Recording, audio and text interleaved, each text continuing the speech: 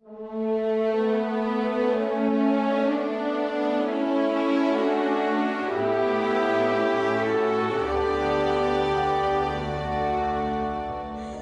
no te digo que perdones hasta 7 veces, sino hasta 70 veces siempre.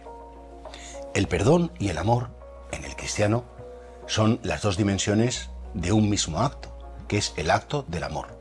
Porque amar a alguien no significa querer estar muy a gusto siempre con él, ver lo maravilloso que es, compartir la vida feliz. También amar a alguien, si lo amas de verdad cuando es alguien humano, amas también a esa persona que tiene defectos. Y puede tener defectos que son los normales, pero también a veces tiene defectos que a ti te ponen muy nervioso. Cuando los niños a lo mejor no responden a la primera, cuando tu mujer o tu marido te hacen esperar un rato y estás ahí perdiendo el tiempo, cuando a lo mejor te descalifican, no cuentan contigo, cuando te utilizan. Es posible amar siempre. Es posible no cansarse de amar, es decir, no cansarse de perdonar.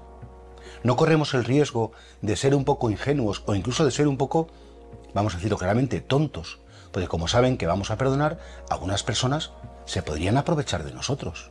No como tú eres cristiano, no como tú vas a misa, no como tú tienes que perdonar porque crees en Jesús. Y Jesús dice que hay que perdonar 70 veces 7, es decir, siempre, porque hay que amar siempre.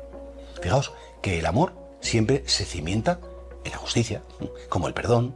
Yo claro que te quiero, claro que te perdono, pero no puedo decir que te quiero si previamente no hay una justicia. No puedo decir que te perdono si previamente no hay una justicia también. Por tanto, perdonaros no es decir no ha pasado nada, no te preocupes, no es importante. A veces el perdón pasa por decir yo claro que te perdono, pero necesito defenderme de ti si vas a seguir hiriéndome injustamente.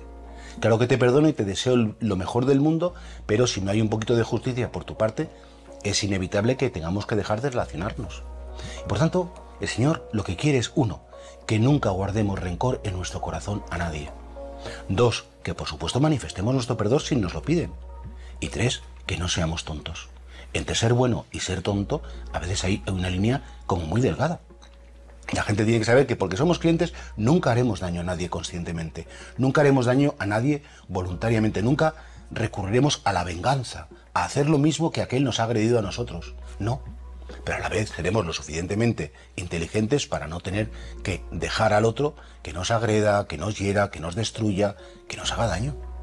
Y por lo tanto, siempre amar, sí, siempre perdonar, claro que sí. Y además, siempre intentar que la otra persona viva en una relación de justicia, en una relación de igualdad, en una relación de dignidad, porque si no, entonces ese perdón incondicional siempre se podría prestar, tal vez, a seguir dejando que la otra persona nos destruya, nos haga daño y por supuesto que esa no es la voluntad de Dios.